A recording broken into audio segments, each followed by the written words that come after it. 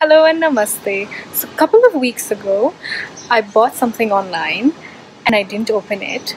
And now if it's defective, I can't return it because it's well past the deadline. So you and I are going to go and open it and see if it still works and if it's fine. In order to unbox this, I've taken the help of my sister and my 2 dogs and a couple of pair of scissors.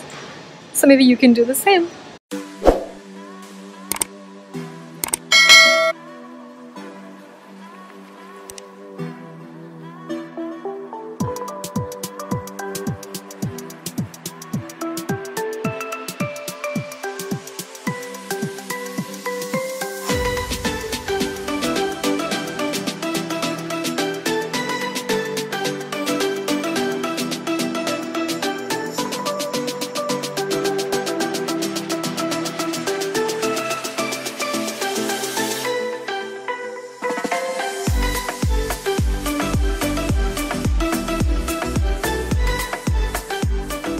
This cage is good if you just want to separate the dogs or keep them inside while they are sick, but not if you want to take it around. You know, it can't be used as a carrier that you would put in your car or travel with it.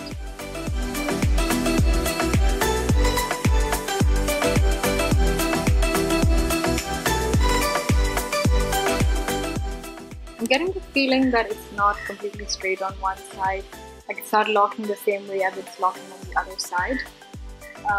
But I think it's secure enough and it's not going to cause any problems.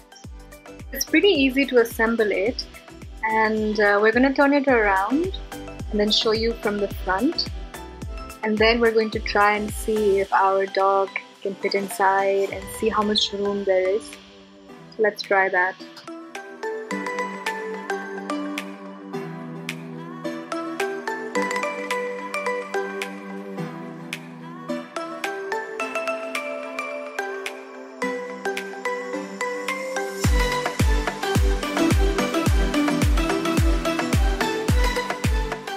I think there's enough room for this little guy here.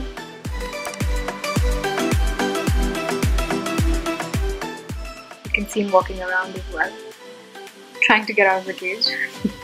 He was not too happy being inside. Then I'm just going to show you the poop drawer, I call it, so that you can use whenever you need to clean their poop or pee, whatever. You can just drag it out and wash it and put it back.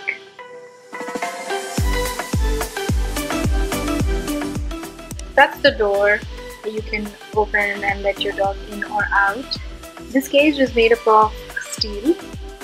It's roughly 36 inches in length, 27 inches in width, and 26 inches in height. It also supports dogs that weigh between 13 to 30 kg, so any medium-sized dog could probably fit in inside. I can't say for sure if it's sturdy and durable, but it could get the work done. Only time will tell.